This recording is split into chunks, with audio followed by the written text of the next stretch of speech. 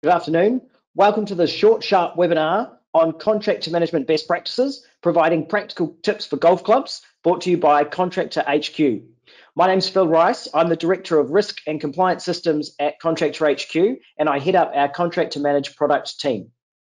Before we get started, it's great to see that there's a number of golf clubs registered for this event from different jurisdictions in Australia and in New Zealand. I'll just preface this discussion by saying that the concepts that we're talking about are designed to apply to the due diligence and the reasonably practicable obligations that are inferred on you by the various safety legislations, and that when we're talking about safety regulators and safety regulator expectations, these are common across the different regulators. So whether that's WorkSafe New Zealand, Safe Work South Australia, WorkCover Queensland, Safe Work New South Wales, or WorkSafe in Victoria.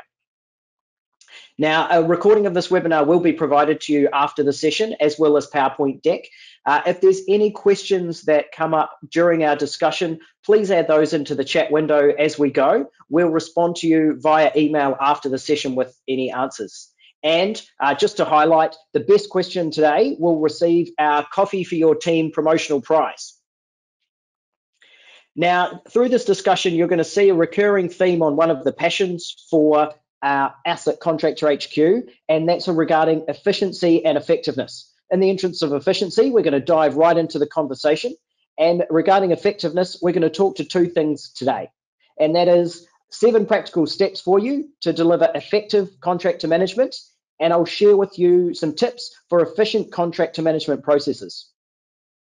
But just quickly to give you a background about where my perspective comes from around contractor management, I've worked in the work health and safety space for 10 years across various jurisdictions in Australia, supporting general managers to ensure that they have safe workplaces and ensure that businesses are meeting legal obligations and responsibilities.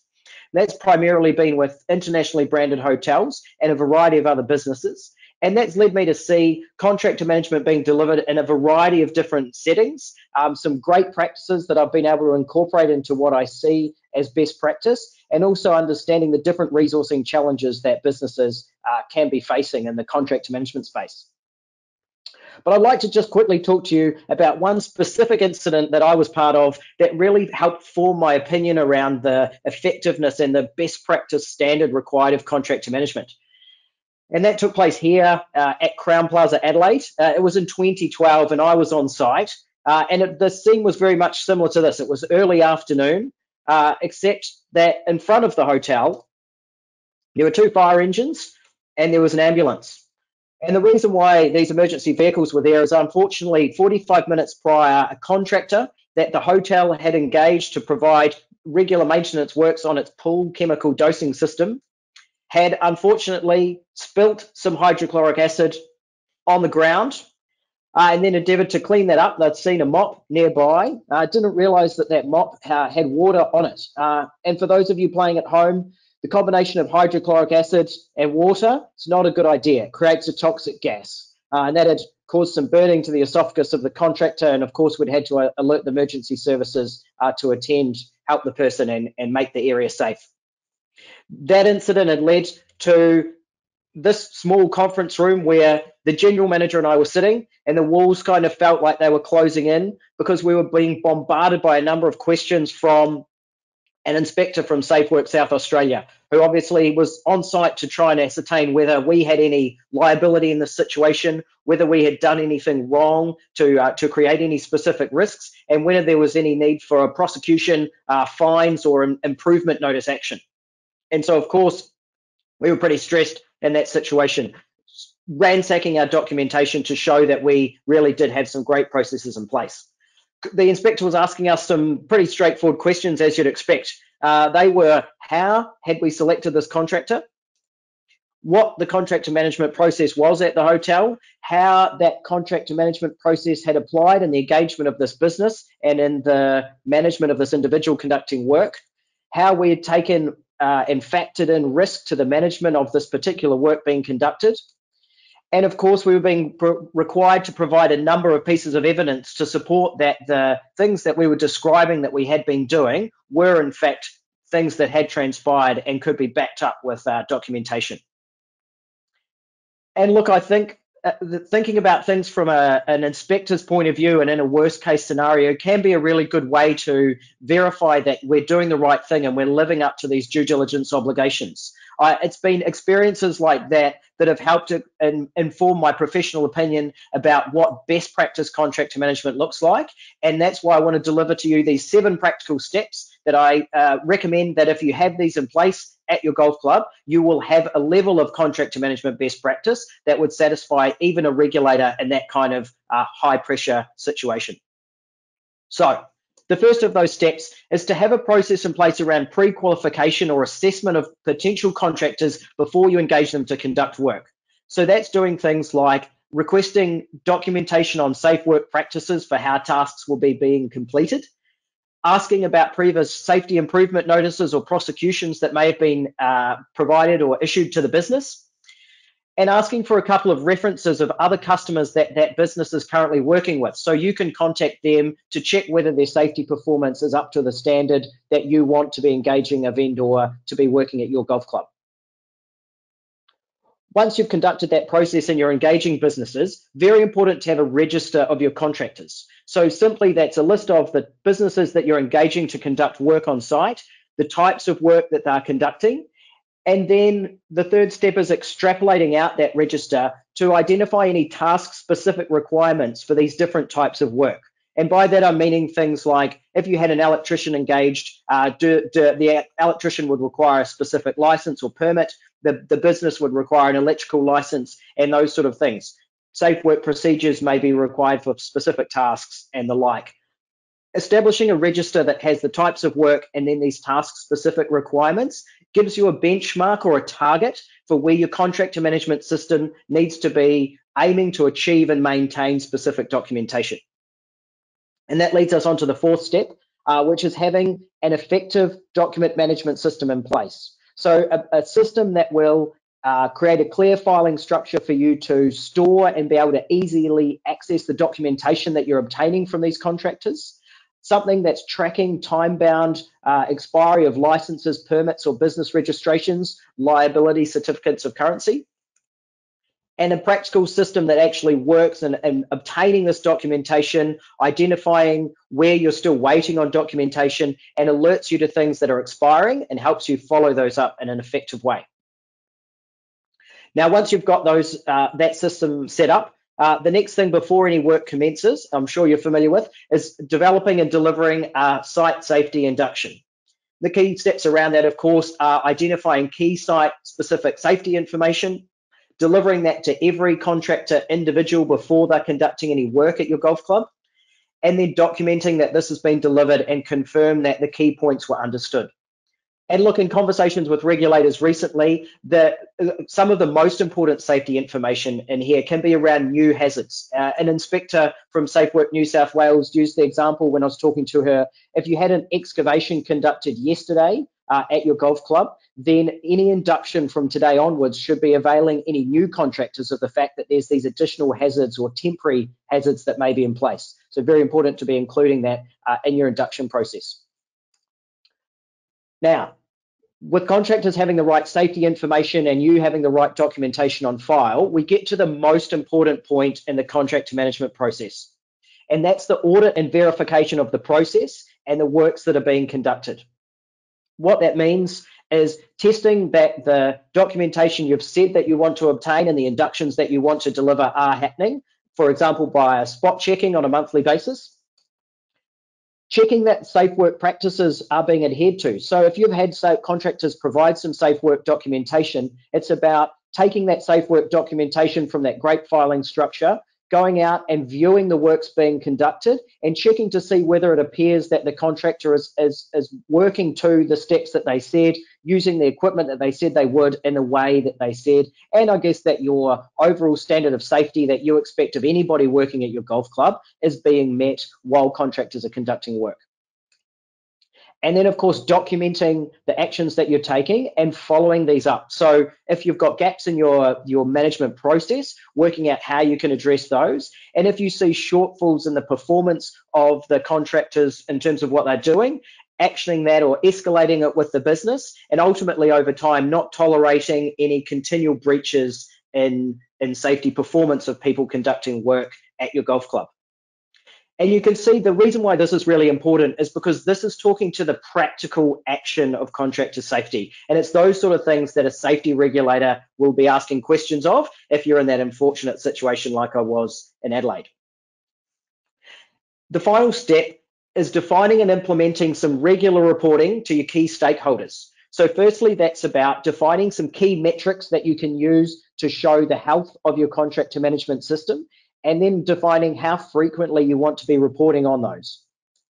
Then delivering that reporting to your key stakeholders, and by key stakeholders here, I'm talking about your management team and colleagues, so the operational aspect of the business, and then your governance or your executive, so either your committee, your general committee, directors or trustees, to show the actions that are being taken in managing contractor safety work. And then, of course, action and continuous improvement on the back of this regular reporting and sharing that with those stakeholders as well.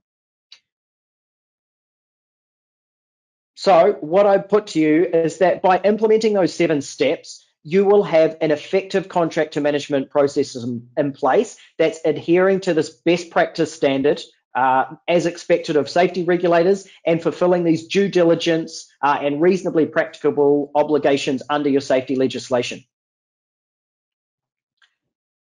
And from my experience, there can be some challenges there. And I guess that's what I've seen in terms of working with regulators over time and different businesses. That informs this kind of core principles around contractor management, which is that contractor management first and foremost needs to be practical. So it needs to be something that works within your business based on the amount of time and resources that you have available.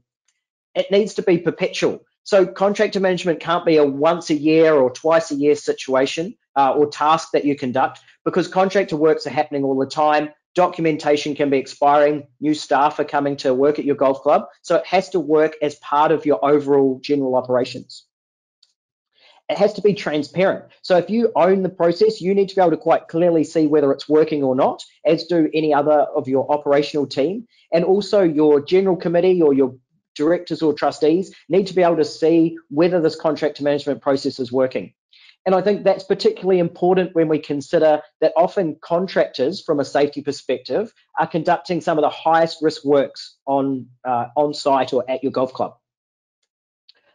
There also needs to be this verification process, talking to that audit and verification step. So not just setting this up and letting it go, so a set and forget mode, but testing on a regular basis whether things are working correctly and whether contractors are performing safe work, noting that often contractors are working in an unsupervised situation. And lastly, using a risk-based approach in terms of how you manage contractors that are working at your golf club. So taking into account the degree of risk around tasks to then dictate how much documentation you require, how much oversight you provide, and potentially then how often you're auditing and checking that those practices are being followed. And look, that's where the system, those steps will deliver on this effective process. We work with a number of different customers and we see people, grapple with a number of different challenges in achieving this effective contractor management process. When we talk about the golf clubs that we work with, some of the common challenges that we see or areas for improvement are things like confusion on the extent of contractor management responsibilities in particular modes and regarding specific types of work. Gaps in understanding regarding the obligations or the multifaceted nature of some contractor management obligations. Sometimes too much focus on the compliance aspect and getting the documentation part right versus the actual safety performance of businesses and individuals that are working on site at your golf club. In the event where there have been breaches identified or shortfalls, sometimes a lack of action and actually then not tolerating that or following that up and documenting that follow-up to show that you're doing what you can from that reasonably practicable angle to ensure a safe work environment. And other times there can be an effective contractor management process that looks great on paper, but deployed in the actual golf club operational environment just isn't practical and doesn't work. And I think that kind of takes me back to where we come to from the Contractor-HQ perspective around this synergy between effectiveness and efficiency. We know that efficiency is just as important as effectiveness because it's only when you have an efficiently operating effective contractor management system, that you've got something that's got a great likelihood of continuing to work and succeed over time. And I think a really good example of that is some work that we did with Woodlands Golf Club in Melbourne and Victoria. And Richard and the team at Woodlands had a great and very effective contractor management system in place. But when we started working with the team, we identified there were a number of opportunities to create some efficiencies in the delivery of this effective process. And you can see from this table here that what we're able to do is take some manual processes and automate those using the Contractor Manage product, thereby freeing up some time that was otherwise going to be spent in an office managing documentation, filing, and follow-up to be otherwise spent on this critical audit and verification. So being out on the golf course or around the clubhouse and facilities, checking to see whether contractors are actually doing the right thing. And otherwise, the time saved could then be spent on other core safety tasks. Or I know Richard's on this webinar. Maybe Richard used some of that time to also work on a short game. I'm not sure.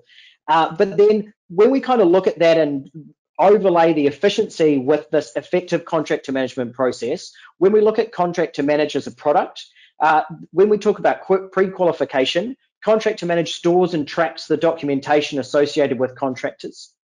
For a register of contractors, that is automated and perpetually managed within the contractor management system. Task-specific requirements are defined based on the activity types of the contractors that you're engaging, and the system will tell you what licenses and permits are required for those type of activities. The document management system is automated as well, of course, so the system will track, follow up, and store documentation. It will delegate the responsibility for uploading documentation to your suppliers, meaning that you just have to check and approve documentation. The site safety induction process is digitalized. There's a wizard that means you can update that with any content on a live real-time basis. And of course, that means that contractors can access that on a phone, tablet, or computer, meaning they can complete their induction before they're at your golf club and before they start billing you for their time. And then lastly, around the reporting, there's dashboard reporting within the Contractor Manage product that gives you a quick snapshot of how effectively your contractor management process is working, any areas you need to focus on, and you can just take a snapshot of that dashboard and put that into your stakeholder reporting for your general committee or your directors or trustees to show the health of the contractor management system at any given time. And of course, very similar to the Woodlands example, you can see that that frees up the time that you'd be otherwise spent on those tasks on this critical and most important audit and verification process, checking the system and checking the works of your contractors, thereby reducing your liability risk around it were anything to go wrong. Because let's be honest, effective contractor management does take time. If I briefly look at a case study of, say, we had 20 contractors and we're looking at the annual cost around effective contractor management, this documentation tracking and follow-up really takes at least 10 minutes per document to receive an email, save a document, update a register, and then file it away. If you had conservatively said 3 documents per supplier on an annual basis, got 10 hours there.